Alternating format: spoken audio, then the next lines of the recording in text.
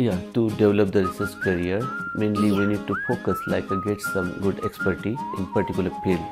If you know each and everything, most of the thing, if you become expert in something, so that is one expertise and your experience.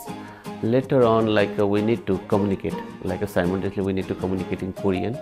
After that, once you get the experience and the communication, some little bit communication skill, so we need to check the networking, where our experience exactly fit. So networking through conference or some social platform, for example LinkedIn, Google Scholar, or etc. social media, so we can communicate. And also we need to check which industry is working on this field, like that. Also in Korea mostly the projects are some applied projects and some target projects, ongoing projects, so that might be boost you to develop some good technology and encourage you to become a more expert in particular field.